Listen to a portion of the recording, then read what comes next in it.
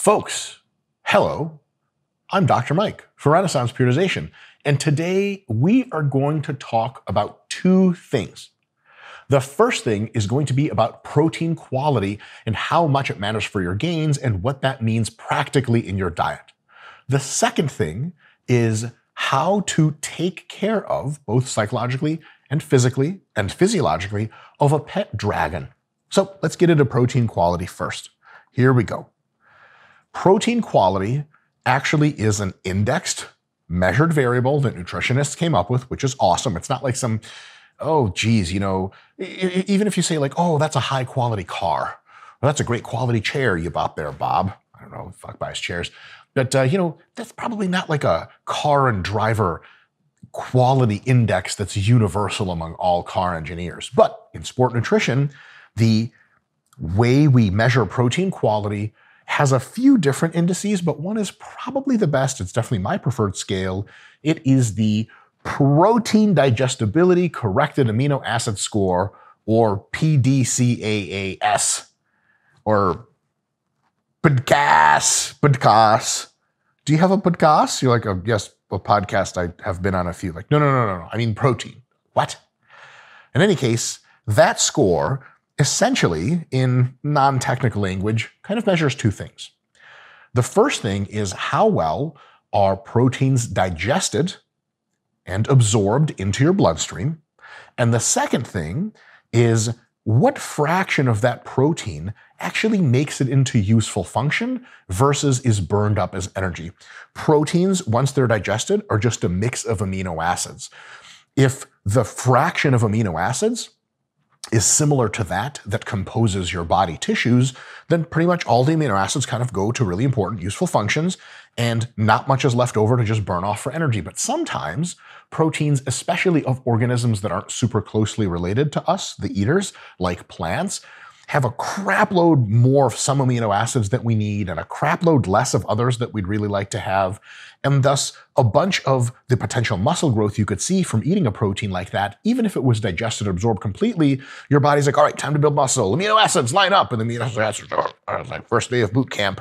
And you're like, we got 18 of you. We only need one. The 17 of you, just wait here. And then we need 15 of you other motherfuckers. We have 3. What are we supposed to do with that? So we just don't have enough amino acids. Some body processes are just rate limited. So if you're taking in a low quality protein, which doesn't have enough amino acids to do some very vital functions of protein construction, that process just will proceed at its rate limiting step, which is like, oh, this kind of amino acid, we have not enough of it. We're only going to build enough complete proteins out of it with what we have. The other amino acids that we don't need a lot of, they're actually just burned up for energy, which isn't a bad thing, but you don't exactly eat protein to meet your energy needs. Carbs and fats do that really well. You eat protein in order, well, for our purposes, to anabolize and to create muscle tissue and to be able to be taken seriously when you go to the gym and say things like this, no wait, hold on, wait, this is my best pose, it's classic, yeah. Anyway, Arnold impressions that are terrible aside, protein quality comes down to two things. How well the proteins are digested and absorbed, and does the amino acid content of the protein in question match what your body needs for vital functions, but also for muscle growth and stuff like that. And it turns out muscle growth is a core vital function, so there's almost no difference between those two things. This PDCAAS score ranges generally from 100, although technically some proteins like whey protein can rank at 102 or 104. It was originally based on egg as being the highest quality protein, this scale. Then they tested whey, and whey was like, fools, I'm immortal. Like, easy, Vegeta/Broly whey. I wonder if anyone could do an impression of Vegeta and Broly from Dragon Ball Z. If you don't know who those, just turn off video. Fuck out. You're not in our fan base. Fuck off. Just kidding, please stay. We love you. We're just all anime nerds. I wonder if anyone could do a Vegeta or Broly impression and actually tell them apart. I don't even know if the voice actors can do that. It's just a very upset Japanese man. In any case, at the very top, scoring 100 or 1, depending on how you like it. I like the scale that goes off 100. Scoring 100, and you can see right here, it's 1, but close enough, is milk proteins and egg proteins. They give your body exactly what it needs, and they digest and absorb basically completely. You drink a bunch of whey, that shit's going into your fucking body. And it's going to get used for vital functions, including muscle building, like 100% of it, more or less. As you go down the list, the various other proteins don't quite make it all the way into full utilization, and some of them even get to being not so great as far as what fraction of them are actually useful for your body to do the things with protein we want it to do. Yeah, they sure as shit still count for energy, but don't count for muscle growth and body repair and all that other good stuff. So the ranked list there, you can see it yourself. I'll just pick a couple off here. Soy protein isolate actually gets a 99%. That's fucking great. Beef gets a 92, pretty sweet. Chickpeas down to 78. Oof. Black beans 75, not terrible. I think it's worse. Peanuts are at a 52. Okay, so almost half of the protein you eat from peanuts doesn't do protein things. It does shitty versions of carbohydrate things. It's just used for energy. And if you look all the way down, what do you see? The enemy of modern Western liberal democracy, gluten. The thing that shall not be named, cannot be said. I said it earlier, I feel bad. I should go to church because I have blasphemed. Gluten has a 25% PDCAAS, which means that fully 75% on average of consumed gluten does things that do not include muscle building or repair or any of that stuff. Okay, all right. And any food that has protein, any food was an exaggeration, huge quantities of foods have been tested this way and have formal scores that you can look up. And there you go. That's how protein quality works. Now, what the fuck does that mean? Shut up, Mike. Tell me how to eat food so that I can get jacked. I don't want to look at numbers. I'm not a data nerd. Tell me facts, damn it. All right. Stay calm. Number one, when they test diets on athletes, for example, or on regular people, or on subjects in training and diet studies, a huge fraction of the time, they're using what are called mixed diets, which means they don't just get you the protein from whey and eggs. They give you regular food, or you report your regular food intake, and it's a broad spectrum of all kinds of different protein sources. Because of this, if you're getting at least half of your daily protein per day, at least half, from sources that have protein quality scores of above 90% or 90 or whatever you want to call it, 90 on a reference frame, we'll just say percent for convenience, then the rules derived from that data probably apply to you very well. Here's a rule derived from the data. A gram per pound is roughly the amount of protein you need to maximize all of your muscle gain and fat loss with muscle retention potential. Now, here's the thing. A gram per pound is actually a slightly overstated figure. The reality is a little bit below that. You could totally eat like 0.8, 0.85 grams per pound, and you would be totally set if your protein quality was quite high. But in a mixed diet, if you consume at least 50% of your proteins from high sources, so 0.9, so that means what counts on this list? Beef, mycoprotein, which is a fungus-based vegan protein, is actually pretty good. Soy protein isolate. If you want to be a real man, you eat soy. Everyone knows this. Egg protein, milk protein. I'll tell you, almost all of the animal products that you eat, like fish and chicken and turkey and all that stuff, they're real close to 90 or above.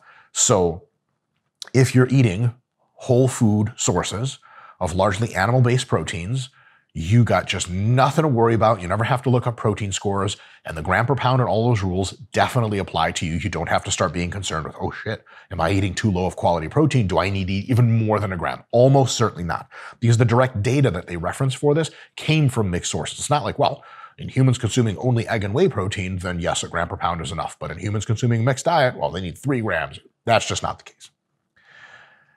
Being that that's the case, you don't want to take that rule of, hey, 50% or more is totally good too far. So number 2 here is you still want to try to get as much of your protein from high quality sources, which means probably a 90% or above PDCAAS score. And half is cool, but if you can do better than half and it's easy to do, awesome.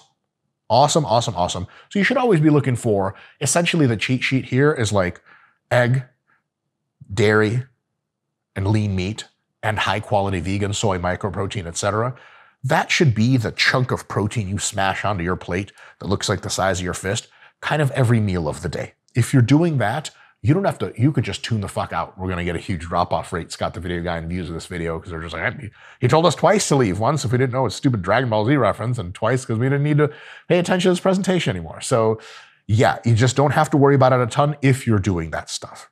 Now, if you are eating a ton of low quality sources, what does that mean?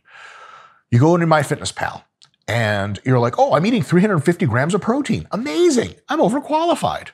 But then you look at where it's counting protein from, and like 80% of it's like breakfast cereal, oatmeal, wheat bread, tortillas, peanuts. And all of a sudden you're like, oh, okay, that does have a lot of protein in it, that stuff, and it really adds up. Like a typical Chipotle tortilla has something like 10 grams of protein in it. But fuck, man, that's a lot of gluten and other types of proteins. So protein that your body can actually use for anabolism, it's got like 3 grams of that shit. So what happens if you're eating a lot of low quality proteins is, if you're super fucking anal and you're a super fucking nerd like me, what you can do is take shit plant proteins that score below 50% and count them as 50% carbs, 50% protein. You can't do this in MyFitnessPal. You got to do it yourself manually. But what ends up happening is, like, let's say you eat a turkey, 20 grams of protein from the turkey sandwich, and then you get 10 grams of protein from the bread. Let's just imagine that's it. It's a shitty turkey sandwich. Where the fuck is the mayo? What about veggies? Cheese, anyone? A sandwich without cheese is a sick joke, but I digress. So let's say, fuck it. I can't even do this analogy well. Turkey plus cheese is 25 grams, damn it. And then the bread total is 10. The total carbs for that is 40. What you can do is say, okay, 10 is bullshit. I'm going to count that as a 5. So I'm going to say, instead of 25 grams of protein, that sandwich has 30 grams of protein. But it sure shit isn't 35. And then 40 carbs from the bread and everything else, but I know that 5 of those grams of protein are going to go be used for energy, pretty much like carbohydrates are. And amino acids can be split into ketogenic and glycogenic, but TLDR, you just count them as carbs. So you count 5 grams as carbs. So now the sandwich, instead of you writing down 35 grams of protein and 40 grams of carb, yay, that's not what your body's getting. Your body's getting much closer to 30 grams of protein, not 35, and 45 grams of carbs, not 40. Does that matter a ton? No. But if you really care, just know that that's a thing you can do to ease your mind about consuming low quality sources. Now, lastly, if you are a vegan or you have trouble getting a lot of high quality sources, some people live in that not so, Western world life yet, and meat is expensive, protein is expensive. So I totally hear you on that. Complementary sources are a good start. If you mix beans and rice, you get 2 things. One is a great, complementary source that is now a complete source of protein and is pretty high quality. And 2, whatever that ingredient, beans and rice don't miss ya, whatever it is that makes Puerto Rican girls look all, God damn, baby, what's up? In any case, if you're a Puerto Rican girl, don't you come talking to me. That's what Mr. Jared Feather is for. Are we allowed to say that? We just did. He won't turn you down. I'm just going to shut up. In any case. Don't make it worse. Say what? Don't make it worse. Don't make it worse. Shut up, Mike. Get back to the presentation. Ideally, you should get at least 50% of your sources from 90% plus protein scores. The good news is microprotein and soy protein are ultra high quality and they're cheap as fuck. And don't worry about the overeating soy protein is almost entirely a myth, especially if you combine it with microprotein and a few other sources, you're going to be totally good to go. But here's the last but, and I'll almost finish the video with this. And then just one more thing. A lot of people that eat a certain diet that doesn't get them enough protein will buy up some kind of protein shake for a supplement, like a soy protein shake or whatever. Egg, whey, doesn't matter. And what they'll do is they'll say, okay, I need 150 grams of protein per day. My current diet gives me 75. Fine. I'm just going to have a 75 gram protein shake like once a day, and I'm going to get 100% of my daily protein. That is true as nominally is true. Like as you write it down, it's a true statement. But your body doesn't absorb, digest, and especially assimilate protein into muscle in one big bolus. As a matter of fact, you guys remember those rules where they said, oh, any more than 20 grams of protein at a time, your body just fucking wastes it. That's bullshit. But it's not entirely false. It's not 20, but it can be 30, 40, 50, 60, depending on how big you are. And it probably isn't 80. Maybe Brian Shaw or Hafthor Julius Bjornsson can fucking anabolize 80 grams of protein at a time. I'm sure they could. The rest of us need to spread our protein into 3, 4, or 5 roughly evenly split boluses. So if you're supplementing your diet with extra protein, don't just have one big ass shake of 75 or 100 grams of protein once a day. That's going to do something, but like half or more of that shake just gets burned off as energy. It's expensive energy. Protein supplements aren't free. So what you probably want to do is have half of that shake with one meal and half of another, or split it up into thirds, or learn how to cook with protein powder so you can have more protein-packed ingredients, and then you get your protein relatively evenly throughout your multi-daily meals. That's how you can optimize if you are supplementing with protein if you're not getting enough from your diet. All right, I hope that's been very instructive. Was that a thing I was going to talk about? Yes, how to take care of a dragon. We have to end this video on a really bad note. Guys, dragons aren't real. They don't exist. And when I'm hanging out with my friends' kids, I like to tell them that as early as possible. Gotta learn sometime. And if they did exist, last thing I'm gonna say, because dragons are scary, right? They fly around, right? And they're rather maneuverable, albeit slow by modern military standards, and they breathe fire, okay? You guys ever seen that movie, The Wrath of Smaug? Smaug. Whatever, the fucking Hobbit, and that dragon pissed everyone off. Here's the thing. I would love, and when the GPTs get good enough at doing like text to movie very well, I'm gonna fucking make a lot of movies I probably shouldn't. Here's one. I wanna see 6 dragons against just one F-35 Lightning II, or even a fucking F-22 Raptor. You fucking label them targets, sidewinders, heat-seeking missiles, like the fucking Block 3 variant, the best one. You fucking kidding me, bro? Hey, dragon, you better hold your breath, you stupid motherfucker. Missiles out. Fuck you, Lord of the Rings. I'll see you guys next time.